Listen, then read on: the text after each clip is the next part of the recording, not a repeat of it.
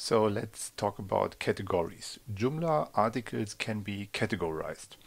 It offers the possibility of creating as many categories as you wish, and it is possible to build nested categories, and one article can be related to one of these categories. And in one category you can put as much article as you want.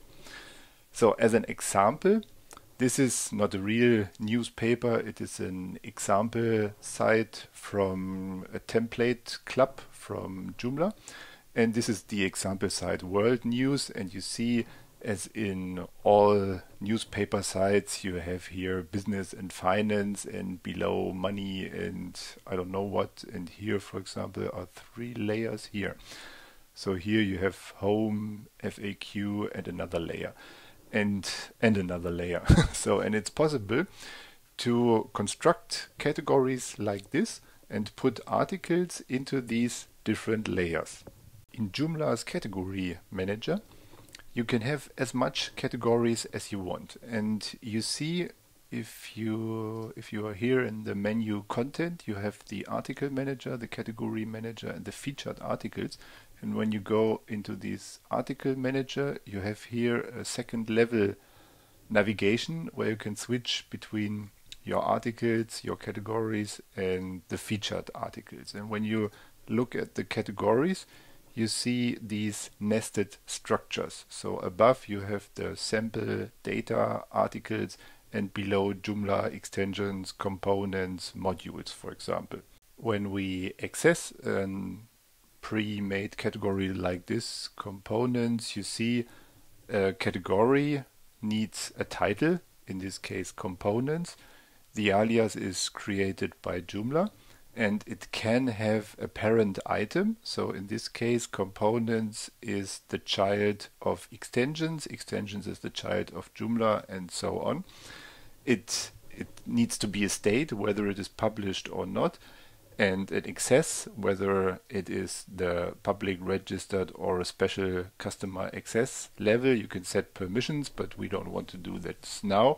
And you can set a language so that you can filter by languages. And you have, of course, a description here. And in the example data, they insert an image here in front of the component. So this is possible by using the editor, but it's also possible to combine an image here in the basic options. So for example, you can select an image from the media manager and link it to your category. Okay, I will close this here.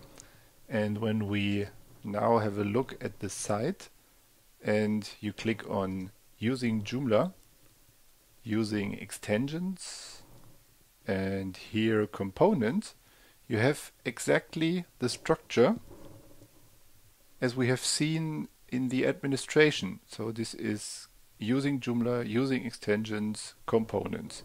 And when I go back into the administration, I see these categories here. But when I compare it to the website, this is a menu, and here in the administration, these are categories. So there should be or must be a menu for that. And when I go to menus in the About Joomla menu, I see these using Joomla, using extensions. And when I have a look on the right side here on the menu type item, I see the different type items which are linked to the menu items. So for example, this component menu item is linked to the article category block, and we want to have a look into this menu item. And when I click here on the menu item select button, I see the different possibilities of menu items I can use. And for example, when I look in the category area, I see here the category block, the category list, and the featured articles. So with the block, I can display article introductions. Article introductions are the part of the article And a category list is, simply a list of articles. Okay, let's go back and have a look what is linked.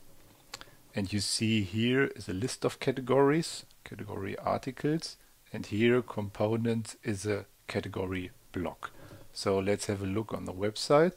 And when I click here on the components, this is a list of articles. So there should be an article with the name content. When I click on this content, you see, well, this is the article. And here it is in the category components. And this layout type here in components is the same as in the front page. So here you have one column and a few articles. And when I go to the front page, I have 3 columns, but the idea is nearly the same. So you have the piece of the article, which is before the read more link and so on. And when I compare this, for example, with a list, this one is a list of other categories.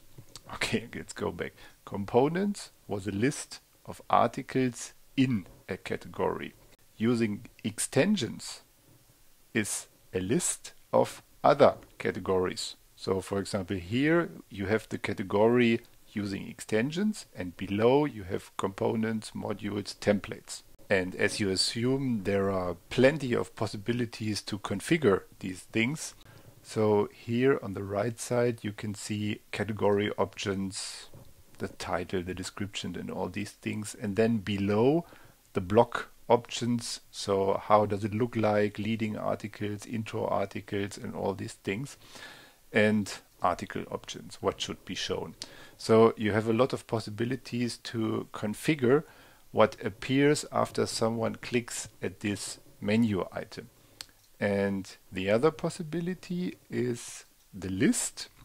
And a list you will get, just a moment, here in components, and here is it, an article category list. So this, for example, is a list in a table.